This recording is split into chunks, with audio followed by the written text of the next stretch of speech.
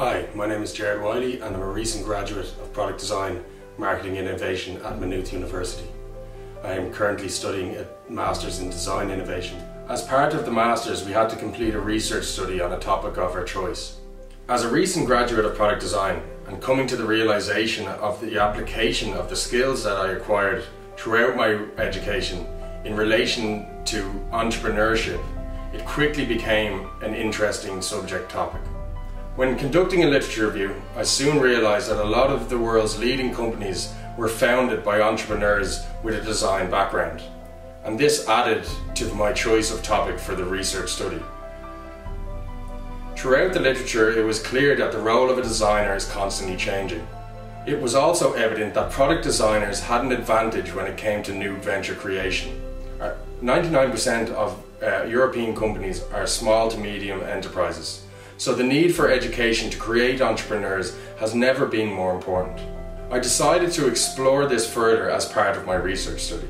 I used a mixed method approach of data collection, using both qualitative and quantitative data to aid my research. I conducted a number of interviews with entrepreneurs with a design background and recent graduates of product or industrial design. I conducted a survey aimed at recent graduates of product design in Ireland with a total of 44 responses. I then analysed the data by coding the interviews and grouping the findings into reoccurring themes.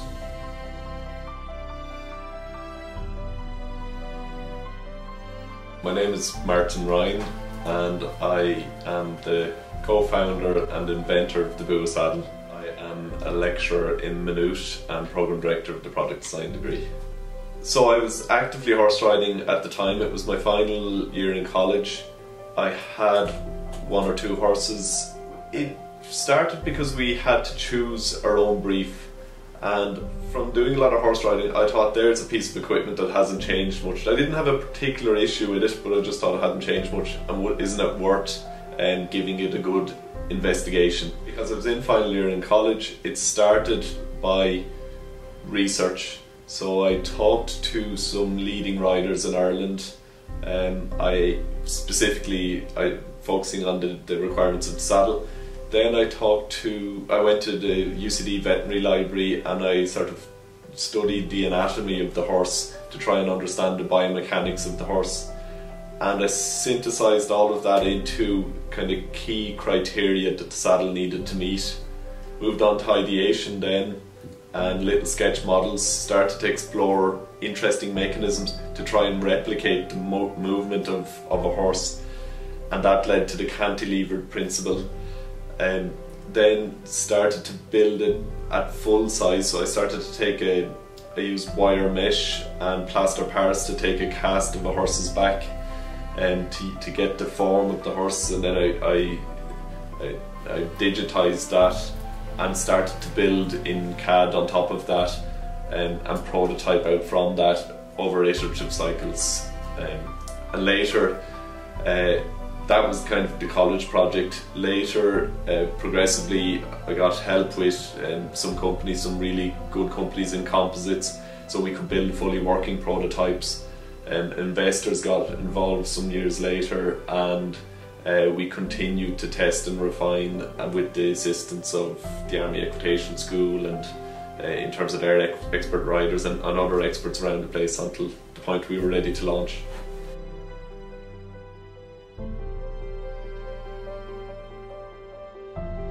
I'm Alan. I am the Director of R&D, but I'm the co-founder of Stakehold. I'm Ben. I'm Creative Director, also co-founder.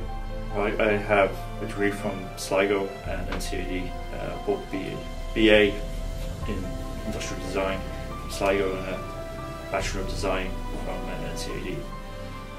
Yeah, and I have the Bachelor of Design from NCAD. 4 years ago, a guy called Michael Cullen walked into our offices, and he had an idea for a product. And after signing a few NDAs and getting through all that kind of stuff, he had this idea actually for a cargo organizer that used hook tape that would stick to your carpet and would create a wall inside your boot. And we were kind of skeptical at the time. We're like, well, would that really work? Would it hold? So we did some initial research, kind of seeing what was out there. And then we kind of got back to him and said, yeah, you have a viable idea, and how do you want to take it further? And it was a time of it was recession. So we came up with this partnership that we'd all, form a company together. We'd all invest equally, and we would develop this product with them and take it to market. Tom Maxwell, Director of Design, Tomax Products Limited. Well, TurboSpoke was, as I say, it was an idea that I had when I was pretty young, being mad into cars and stuff. When I was as soon as I could ride a bike, I was riding a bike, and being into cars, I would cycle around everywhere, making motorcycle noises and stuff like that with my mouth, and it was just, I don't know, the freedom that you get when you're a kid and you can ride a bike and there are no stabilizers and you're sort of waving goodbye to your parents and you're tearing off around the garden and stuff. It was good fun. And so and my dad stopped me one day and he said, you're making all the noise with your mouth. Like when I was a kid, we used to put a playing card in our spokes. So he got a playing card and put it on with a clothes peg, and I was like, this is amazing. This is great fun, really interactive and stuff. And it lasted for about sort of 5 minutes before the card rolled around the bar or got wet or got torn apart. So that was really where the idea came from. I kind of thought there's got to be a product that you can buy that does this. And I'd go into my local bike shop to see if they do anything that made a noise for your bike, and they didn't, and the toy shops didn't have anything like that. And so I went home, and all I wanted to do at the time was just to put something on my bike that was going to make more noise. So I made up a little wooden kind of a prototype and clamped it onto the bar, and my dad helped me and he drilled the holes in the middle of it, and we sort of stuck in an old credit card into it, and it was crazy loud, it was way too stiff. TurboSpoke fits to any kind of bike and makes it look and sound like a real motorbike. I think for me that when I realised it was actually something that was viable was when we did our test marketing for the product, when we had prototypes put together from those CAD files, and we went to some of the international trade shows. We always sort of thought globally with it, because I suppose we were always aware that the Irish market was quite small for what we were looking at, and the global toy industry is pretty big. America's a big deal. So that was really where we started, was going to those trade shows, getting contacts, and actually showing it to people who have no family ties, no allegiance to you whatsoever. You're just one of a number of other people with a stall, and they come along and you've got a bike and you're spinning the wheel and it's going, and they're going, oh, that's cool, kids would love this, and that was a real buzz, because at that time I was about 18, and that was great. I think to get that kind of affirmation from just strangers really, and that was great. I think that was when I realised, there's definitely some potential here. I suppose I have to give credit to my dad for that. My dad's always been very influential in what we do. We still work with him. He was the one he's always been quite entrepreneurial himself, and he saw it and he thought there's definitely got to be a market for this. So he actually asked around and spoke to some people that he knew on the periphery of the toy industry. It's one of those things that's a gradual process. You start out where you have to create some prototypes and some samples, which is expensive. You need to bankroll that, and then it's a case of trying to use any contacts that you have, through doing trade shows and things like that, and really, reaching out to contacts who can make it happen. My name is David Craig. I'm the founder of Dublin Design Studio. I'm an architect, and after 15 years in the business, things weren't quite going so well for the construction industry as they had been before. At that point, I really didn't see a positive future, and looked to other things that could interest me and keep me entertained while construction came back around again. One of the ideas I came up with from, I suppose, my interest in electronics and design and products and things like that was Scriba. One of a number of ideas I came up with, and I decided that I'd give it a shot. I'd try and turn the concept into reality. The original idea was a simple sketch. Really, I'm somebody who uses styluses as part of my design workflow, and I really felt that none of them actually designed around the hand. I wanted something a little bit more comfortable, rather than one of those very, very fine little styluses or the big chubby ones that tried to emulate big fat pens. I tried to create something different. My name is Dean Douglas Evans and I'm co-founder of Golf Birdie. Golf Birdie is an app that allows golfers to view tee to green flyovers of golf courses around the world. It's basically like booking.com for golf courses. Basically we were filming, we had a company called Prodrome prior to Golf Birdie. We were filming a lot of hotels and we got asked to film a golf course.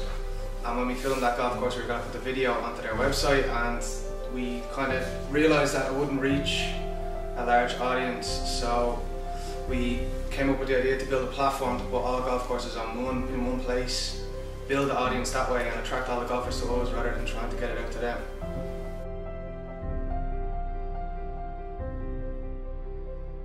My name is James Maxwell and I'm a design researcher based in the Innovation Value Institute at Maynooth University. While I did the undergrad here in Maynooth in product design, marketing and innovation, and now I'm a design innovation master's student here in Maynooth also. My name is Michael Tarns and I'm a product designer at Pleolite. I first studied engineering in DIT, I then moved on to product design in DIT as well, and then did a master's in Maynooth design innovation. In product design, we would have learned a lot of technical skills, a lot of hard skills. Being an engineering college, a lot of it was geared towards the engineering side of product design, not as much on maybe the softer skills, certainly not enough on the likes of sketching and the design thinking models. Evan Hannon, I'm a Dublin-based product designer and I work on product development and 3D printing. I studied product design, marketing and innovation for 4 years in Maynooth University.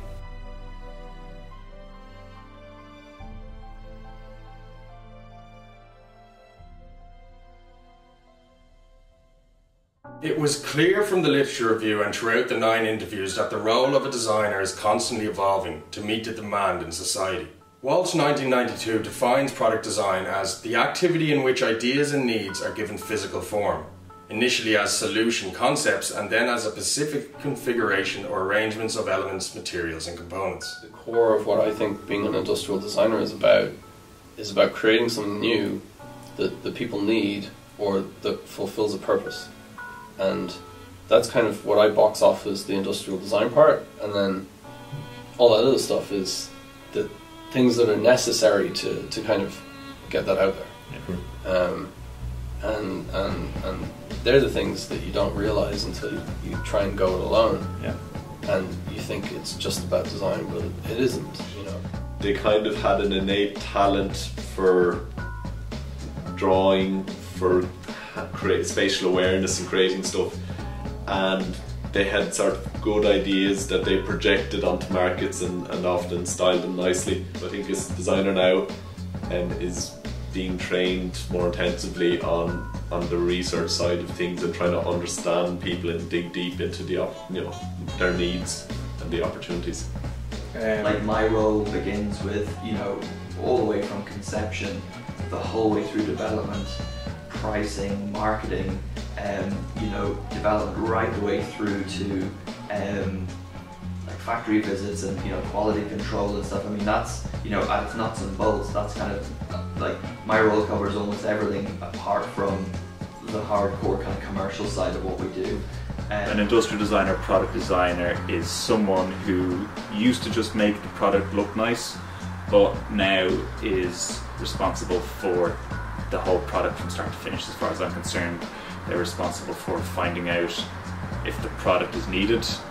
And usually if you're in a consultancy, you're just told that the product's needed and you have to do what you're told and build whatever the client wants, but I suppose it's your obligation to make sure you get it as right as you can and you make sure that you keep them on the right path or turn them onto the right path. But a product designer is generally someone with the skills to take an idea from concept all the way through to the very last point when it's coming off. Not even when it's coming off the machine, when it's landing in Ireland or wherever it is and getting it on shelves. The product designer needs to be at every single touch point along that process because it's generally they're the most involved in the product from start to finish. The role of a designer changes throughout different companies depending on their size. But I suppose the role of a designer in a small company is like, probably, well, at least 50%. you know, if not slightly more than that. It's a pretty broad role in a small company. As I say, in a larger company, it's less so. You know, it's much more focused to concept development. Product and industrial designers in the past mainly focused on the technical aspect of the design process, from ideation to manufacturing specifications. But it's clear the role has evolved since then. Now the designer must use research techniques to analyse the relevant population of users to identify the user's needs. Once these needs are identified, they can begin to conceptualise ideas to meet and exceed these needs. There were many connections and similarities that product designers and entrepreneurs have in common, and it was discussed and mentioned by all participants. But yeah, I think all the traits of a good designer would be a good entrepreneur. There's very little that would differentiate them. Like the best designers would make the best entrepreneurs. Yeah, I believe that we'd have kind of a wide spectrum of skills that would be conducive to entrepreneurship. And I think it goes both ways. I think the two things shouldn't be separate. I think there's an opportunity in many people's industries that people who are designers can fit in and work well within a team, and I think there's no reason why the two things should be exclusive. There was a number of traits and similarities that both designers and entrepreneurs share, but some participants agree that designers don't realise this. Yeah, I definitely think there's a lot of similarities between entrepreneurs and designers. I think it's something a lot of designers may not realise. Product designers coming out of college, I don't know if they are always equipped with the right skills to be entrepreneurs. Design is the toolbox to understand your user and then to solve, once you understand, to provide a solution to them. So it's kind of, that's just the centre of entrepreneurship, of business. You're selling a service to a user. I think being a designer, it definitely gives you a sort of a different take on things. It allows you to kind of view, you know, a lot of it is problem solving, and I think that, you know, problem solving is something that entrepreneurs come up against all the time. You know, you have to, especially as a small business where you're starting out, where you don't have, you know, seriously deep pockets to throw money at problems and, you know, and get like marketing coverage and things like that. You have to think about things in a more creative way. You know, you may be hit with a brick wall and have to adapt around the problem. And so I think that as a you know, as an entrepreneur starting out, I think that some of those sort of some of those skills that you learn and you develop as a designer definitely aid you in the ability to kind of just to kind of look at problems, solve them in different ways, come up with kind of new and different ways of kind of tackling issues. Decision making is another massive one. Whether you need to choose the right material for a project as a designer, or in a business, you need to make 100 decisions a day. They don't all need to be right, but they need to be the right choice at the right time. Decision making and risk taking go hand in hand, and by making effective decisions, it can mitigate risk. I think that entrepreneurs are risk takers, and designers take risks in the name of discovery and learning, and we treat failure from taking a risk as a learning curve rather than something to be looked upon negatively. And I think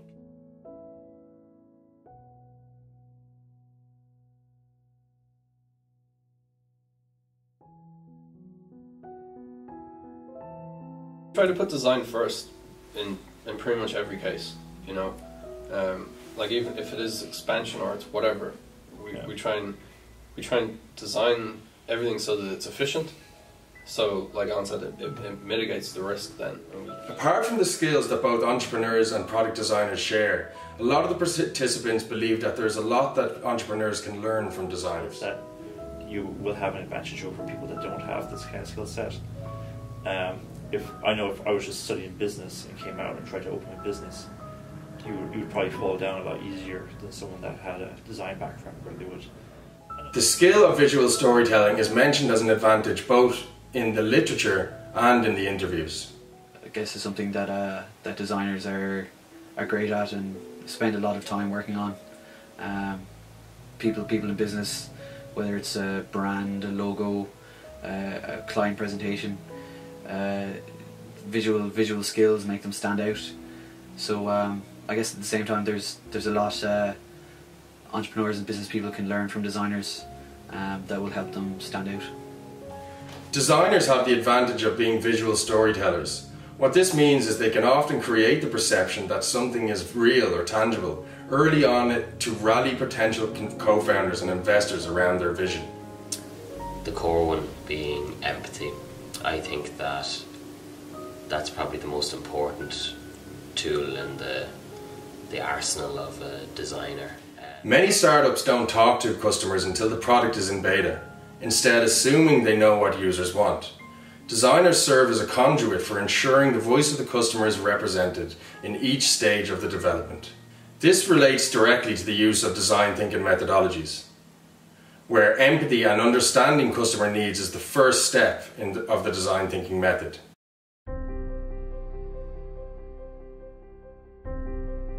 Design thinking methodologies are at the heart of how a designer thinks, and it can be applied and used for every aspect of the design process.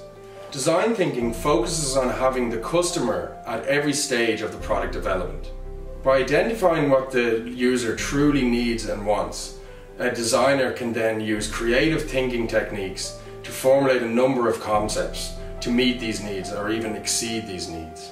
Design thinking at its essence is the generalized rules of a designer's mind put into a process possibly for those who might not necessarily be that way inclined. Design thinking is not just about designing products. The methodology itself can be used and applied to any aspect of a business. Many founders of the world's biggest companies have a design background, and it's all down to the correct use of design thinking. So the biggest reason for a company's failing, I know in some surveys they'll say it's because there's not they haven't identified a worthwhile problem.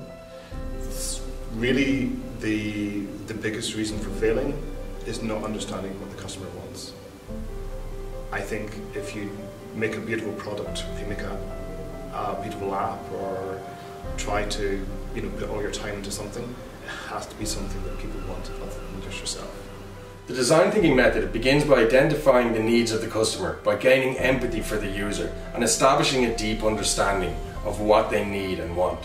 When you truly understand their needs, then you can begin to solve them. The key thing for a business is to identify a market need, and the market need comes down to people and understanding what they want and what they need to make their life easier. And design really emphasizes a focus on the user, on the customer, and understanding that need.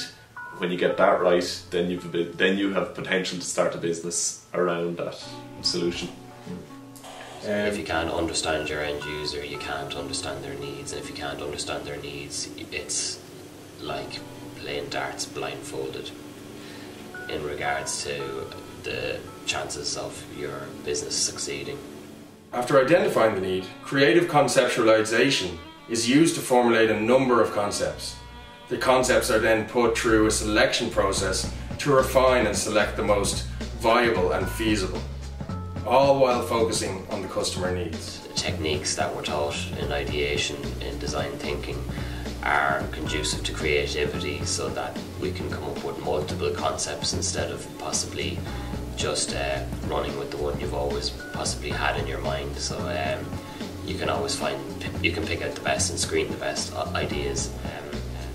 One of the most important ones for me would be user testing, to be constantly testing your ideas with users throughout a project to make sure that what you're making is something that people want to buy and is going to help affect them in the way that you aim for it to change their lives. Design thinking can be applied and used in any aspect of any business. No matter what business you have or what you're selling to the customer, design thinking can be applied to make what you're doing more efficient. I remember we went to a coffee shop in town and we did the order process of how someone orders a cup of coffee for them. And my mind was kind of blown to see like okay, you're in the shop, and how does someone order? And then that informed the whole layout design for the cafe as well, you know. And I mean, I guess that's going beyond industrial design, but it shows where you can apply the design process. Design thinking and the design process can be applied to any aspect of a business once it's used correctly, and once you stay focused on the customer's needs. Design innovation, the design thinking, these ways of thinking, and these tools has been far more valuable nowadays with the amount of jobs they can apply to and how important they are. Design thinking, or the use of design thinking methods, is really useful for companies provided they do it correctly. There is evidence that design thinking not only relates to the design process, but that it can be applied to every aspect of a business and can be hugely beneficial for any company. Design thinking is all about focusing on the user at every stage of the development. We always empathise with our end users, and that's important obviously because it gives you the validation of a hypothesis you might have had in your mind about what a customer needs, what they desire, what's viable and what's feasible for you to actually undertake. So having that better knowledge beginning a project or beginning a business is going to validate things for you and mitigate the amount of risk associated with failure further down the line. The key thing for a business is to identify a market need, and the market need comes down to people and understanding what they want and what they need to make their life easier. And design really emphasises a focus on the user, on the customer, and understanding that need. When you get that right, then you have potential to start a business around that solution. There is a need to create awareness of the positive effects of adopting a design thinking mindset. Using design thinking methodologies is hugely beneficial for every business, and it is more important now than ever for companies to adopt these principles, as focusing on user needs is the key to a successful business. So they say the next competitive advantage in business is user experience, and user experience gets to the point of delighting your user, understanding deeply what your user needs, wants, and how to provide it to them in a pleasing way. That's what design is all about. Design, I think, designing experiences, as I said, and designing for business and innovation, I think that's where the biggest jobs in the world are going to be in the next 5 to 10 years. Although it's evident that design thinking methodology is hugely important, there was also evidence that suggests that a lot of companies weren't adopting this mindset. It surprises me sometimes how people don't understand that creativity can change and shape how businesses operate at all levels. And it's very surprising to see that other businesses don't take on that ability to kind of think through, rationalise, all aspects of what you do.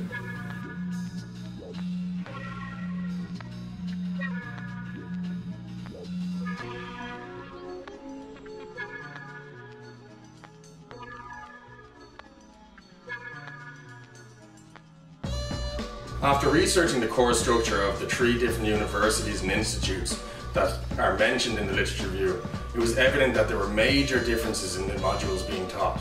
NCAD focuses on equipping designers with more aesthetic skills. During the first year, they focus on design research and observation techniques, along with development of design skills such as problem solving, conceptualization, prototyping, and digital presentation. Then moving into second year, students are taught human-centered design, 3D CAD, rapid prototyping, and further development of the fundamentals of design process. But for me, NCAD was a place where you really kind of focused on kind of refining your ideas.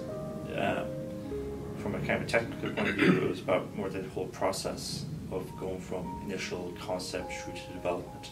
I suppose it would be the one failing when I did the course. I don't know if it has changed now, but that there wasn't really anything to do with even understanding of like patenting or design registrations and things like that. There was none of that taught, which I think is would have been worthwhile.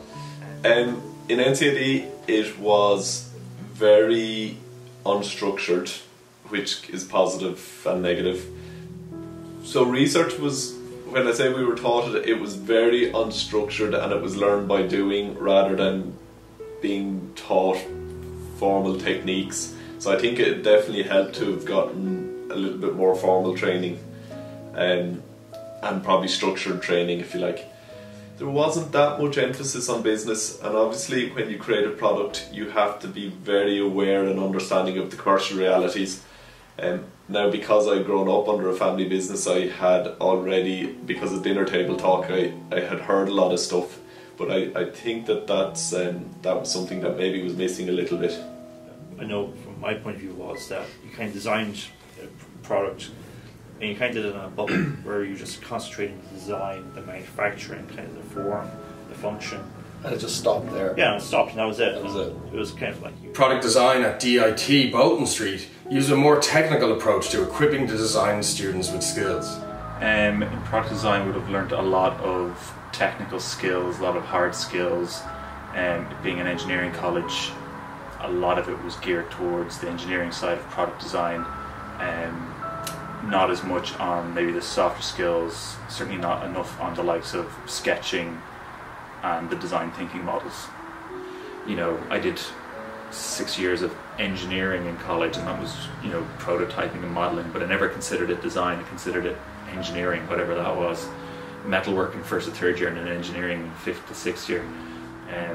We certainly weren't taught that much about the entire process using design thinking in college, and it's probably only since doing the Masters in Maynooth that I've gotten a full handle on the full process and used it to its entirety. Product design, marketing and innovation at Maynooth University uses a more multidisciplinary approach. I mean, we cover a very broad spectrum of subjects in the product design course.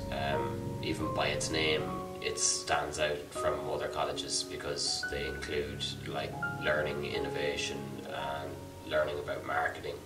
You're basically taught the whole product development process from start to finish, really kind of what the role of an entrepreneur is, taking an idea from early conception all the way to creating value and profitability from it.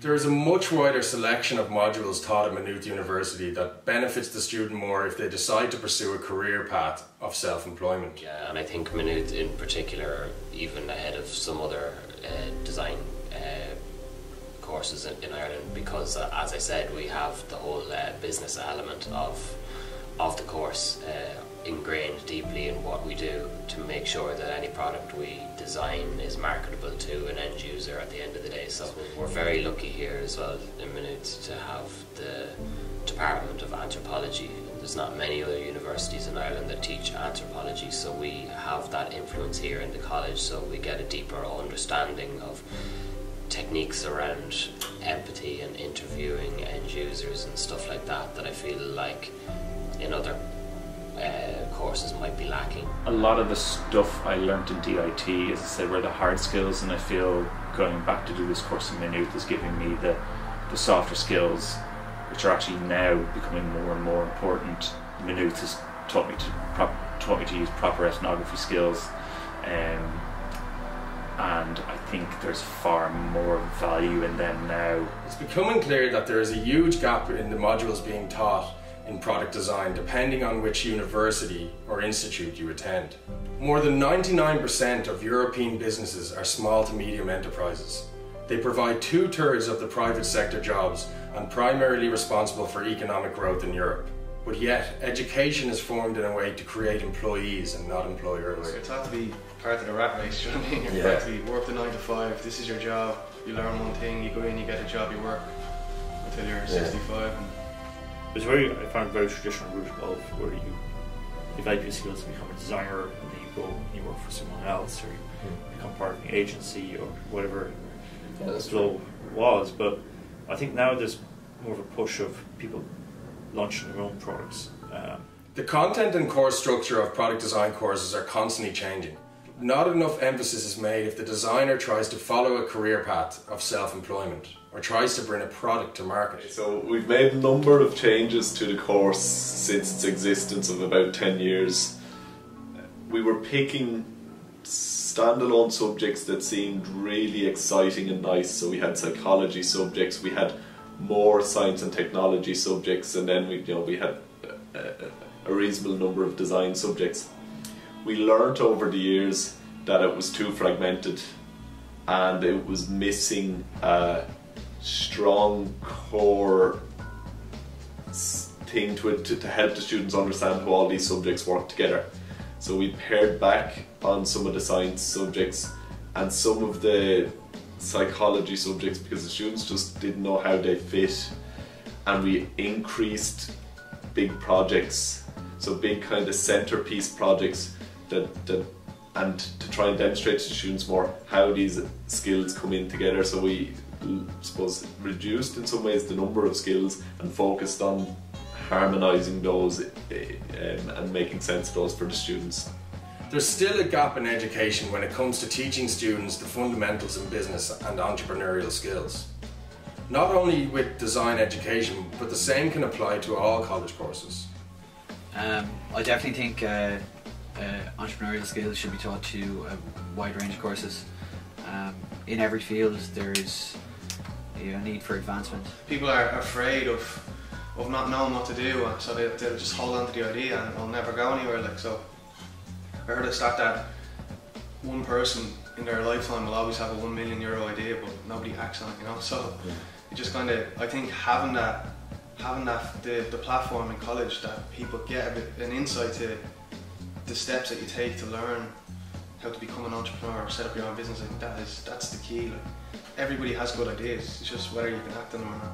It's clear that people with a design background have some advantage when it comes to setting up their own business in relation to their skills. But most entrepreneurs and business owners haven't got a design background. As mentioned earlier, 99% of European businesses are SMEs. So it is huge importance to instill entrepreneurial skills onto everyone in third level education. It may take a full college course to become a master of the business skills required to set up their own business, but it is important to teach the fundamentals of what's required so that if they decide to set up their own business, it's not completely new to them. Like, I did business studies in secondary school all the way through to leaving cert level, and I think even just that alone gives you just an innate kind of a knowledge of how things work, you know, buying, selling. But as far as college was concerned, they didn't really cover any of that, and I think it would have been beneficial. A grounding in sort of commercial understanding of, like, you know, how to draw, you know, various documents and agreements and things like that, and an understanding of protecting your designs with design registrations and patenting and the pros and cons of all of those. Having a good understanding, or, you know, even a basic understanding of those things, so that when you do start to research them for yourself, that it's not completely new. 3 of the 6 entrepreneurs that were interviewed stated that they didn't acquire the business skills through education, but they did have one major advantage. They had a family member who was an entrepreneur. I grew up in a family business that both my parents ran a kitchen company.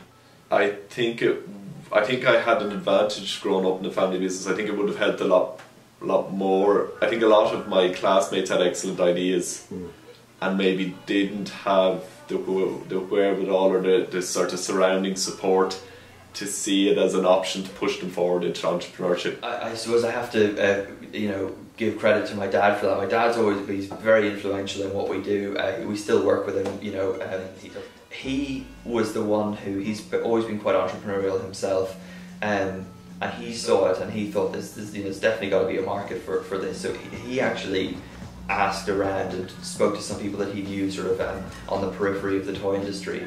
I kind of taught myself, but my dad kind of always, he taught me as well. Like, I looked up to him because he set up his own business from a young age, and he kind of came from nothing and worked his way up. So I think that's where I learned. Rather than school, I don't think they teach any entrepreneurial or set up your own business in school. They should, but they don't really.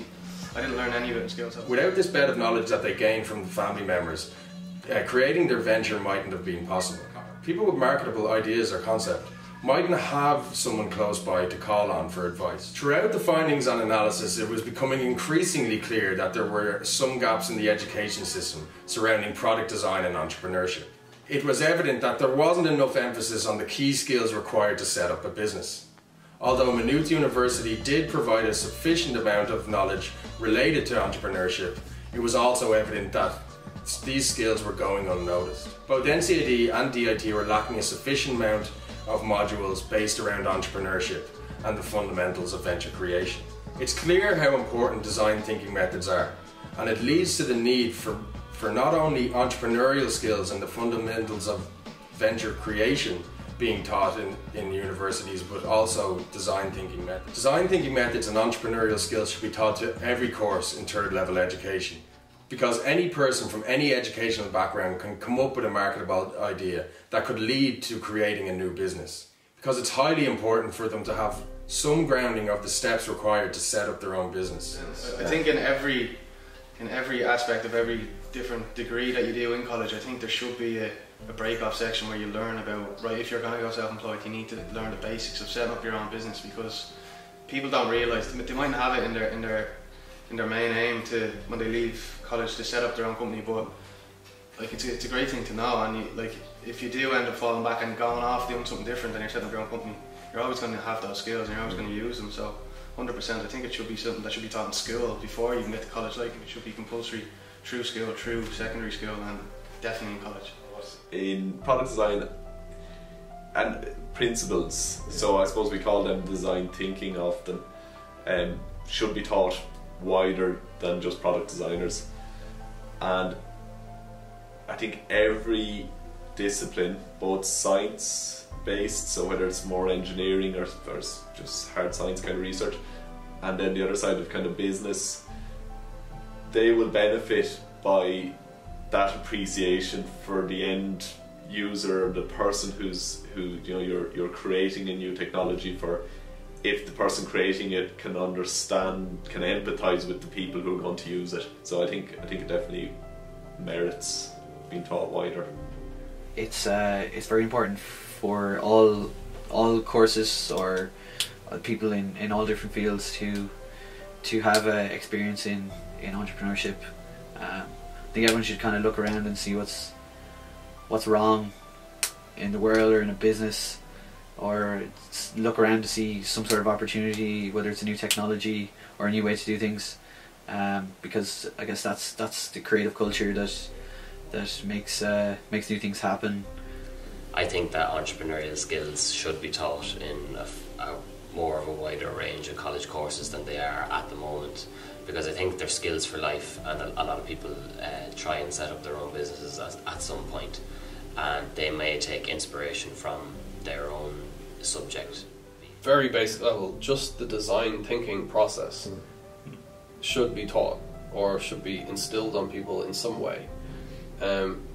Because if people knew that from an early age and applied it to everything they encounter, I think the world would be a lot better off, you know. Everything would be more considered, there'd be a lot less waste. If everyone thought like that, everything would just run smoothly. It's evident that they have a strong perception of these skills being taught to everyone. Most of the participants are entrepreneurs and have experienced firsthand the lack of knowledge being taught in third level education regarding entrepreneurship and new venture creation. The importance of instilling this knowledge and basic understanding of design thinking methods could have had a huge positive effect on both the individual and in society. You don't need to be a genius. It's very straightforward. It's a number of steps, and if they could see and talk to other people who've done it and realise actually it's a number of mundane steps and things go wrong and things go right, it demystifies it, and it takes the kind of unachievable view of it down, and I think that's a big thing. So because anyone can do it once. The role of a designer is constantly evolving, and so must the educational system to meet the demand in society. Designers have a number of, but not all, the skills required to successfully establish a new business venture. Product designers share a lot of skills and traits with successful entrepreneurs, due to being trained in design thinking methods. Design thinking is hugely important in the successful creation of a new business. The educational system needs to adapt in order to successfully create new entrepreneurs, to meet the increasing demand in society. Implementing entrepreneurial skills and design thinking methods into all third level education could see a rise in the number of new businesses being created, and in turn could see a rise in economic growth.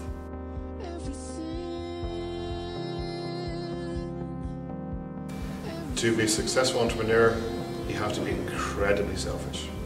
Don't go into it thinking it's going to be easy, because nothing's ever easy.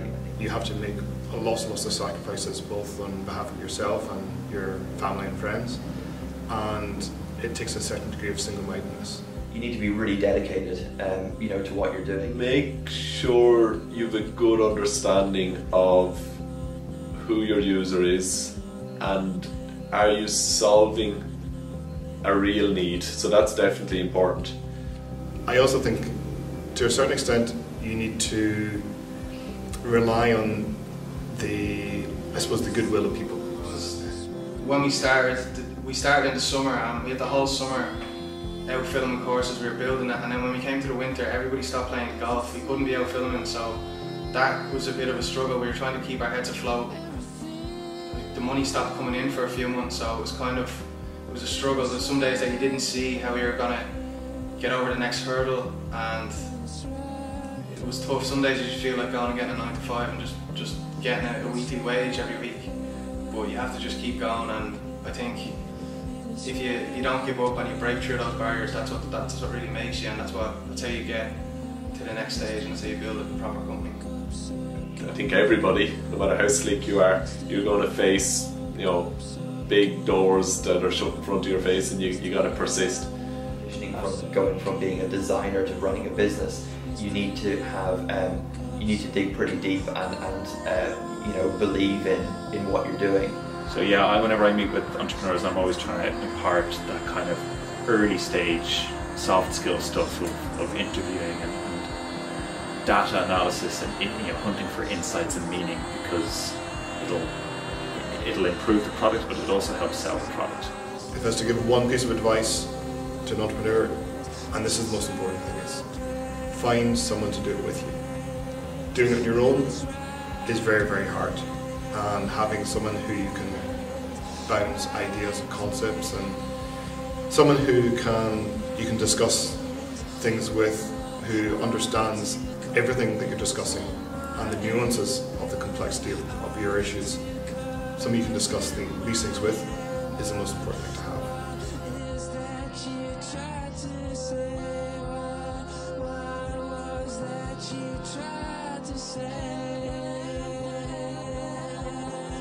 Try to